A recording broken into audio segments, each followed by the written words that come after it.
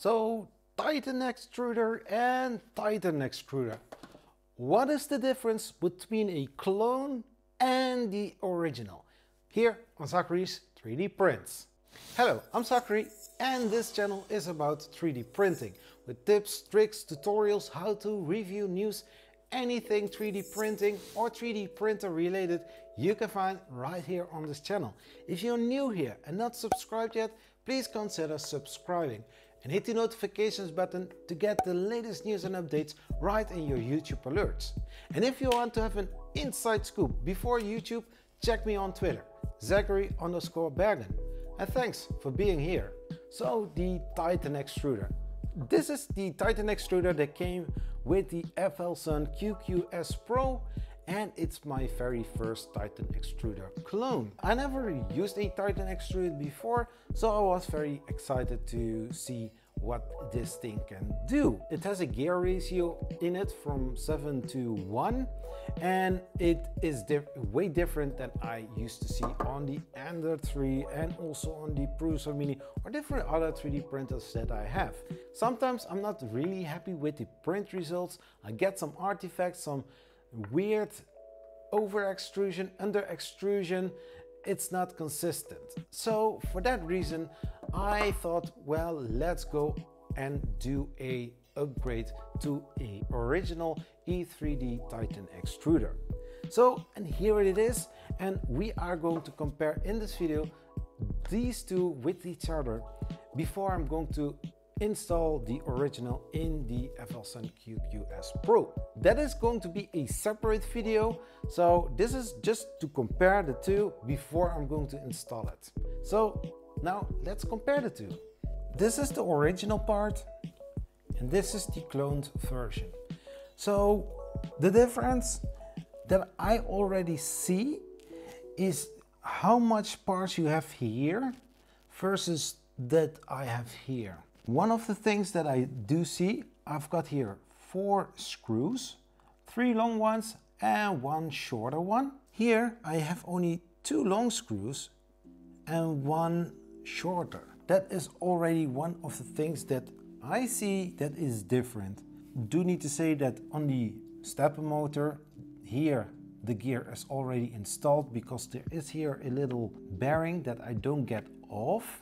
But here the gear is not installed and there's, I think, also no bearing. E3D have another solution for that.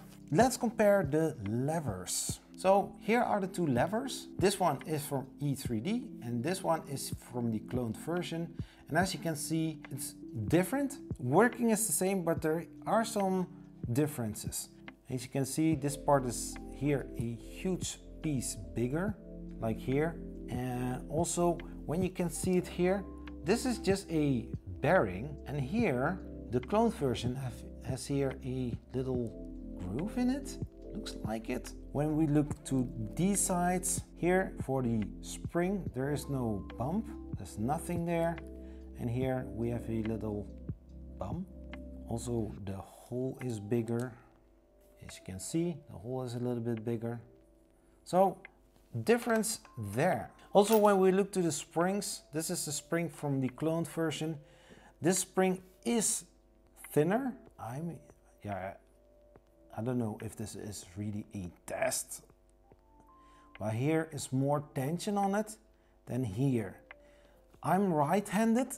I need to push really hard to get the spring on tension, but here with my left hand, it's easy to squeeze it. So I think that is a difference as well. Also the little screw, this is from the cloned version, this is from the E3D kit. It's to mount it to the stepper motor. And then the filament guide, this is a standard one, but I see that E3D has put here 2 different ones.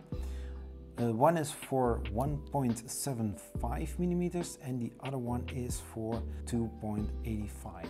Then now you know why there are 2 in the package. So now we are going to look to the big gears. Is there any difference? Well, let's check the bottom. Basically they look the same. It's not totally looking the same. Because if you look here it's closed and here it's empty.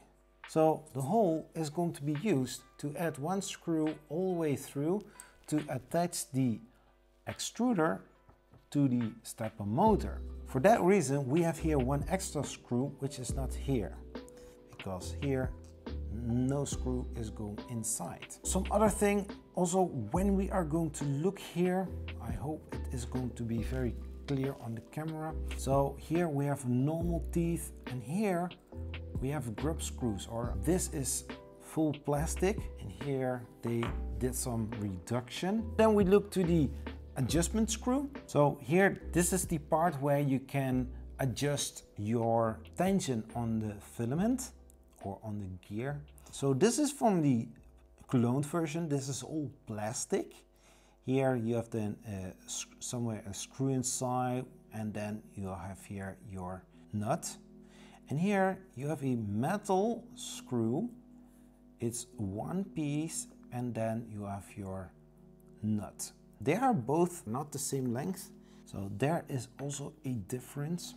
Then we are going to take a look at the part for the Bowden tube. It will fit, as you can see. So this is the part where your Bowden tube is going to be pressed in.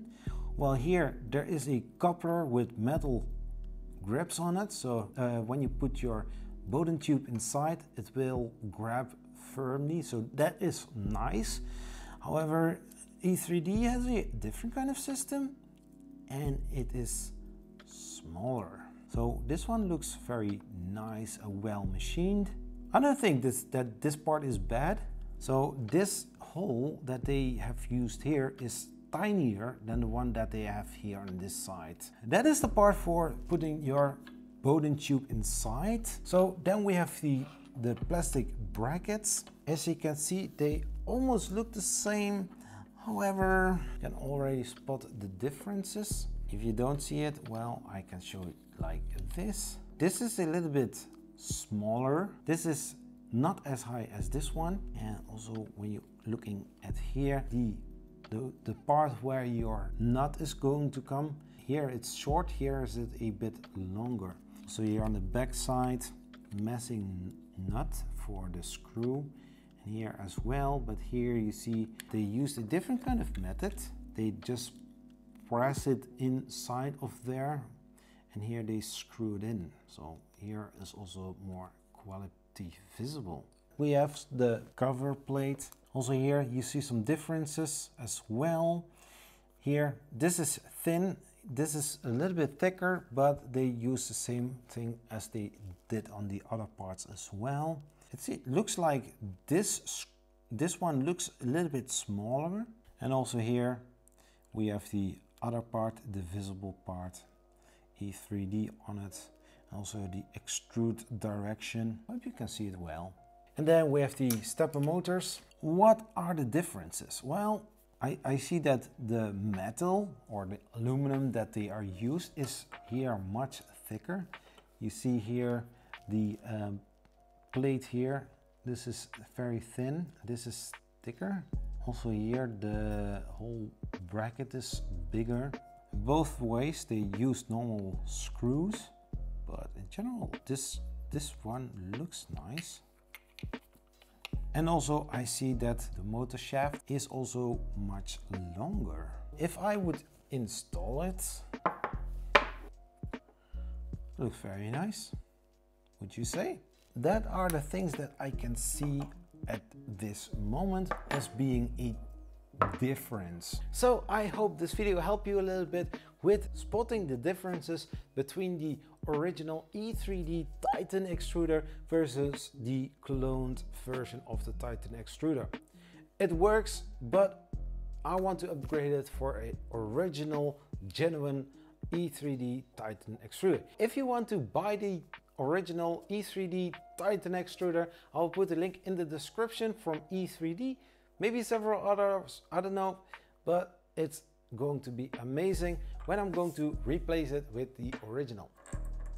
So to wrap up this video, if you are using a 3D printer with a cloned Titan Extruder and you are happy with the results, very nice. But if you are like me and you want to exchange it for the original, then feel free and order the Titan Extruder from E3D. And you can see me next time installing the Titan Extruder on my FLSUN QQS Pro. If you don't want to miss out on anything, then check what is coming next.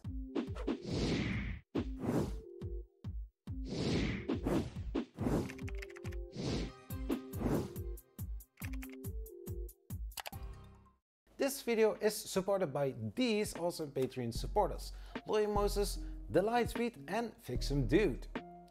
Guys, awesome!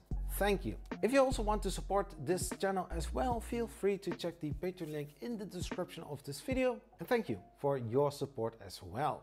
Hey, if you're still watching this video, you are amazing. On the end card, there's some recommended videos worth watching. And while you're out there, check out the merch in the merch store to support this channel as well. Please like this video, share this video on social media, and hey, let's make some fun with 3D printing. Zachary 3D Prints. Bye bye.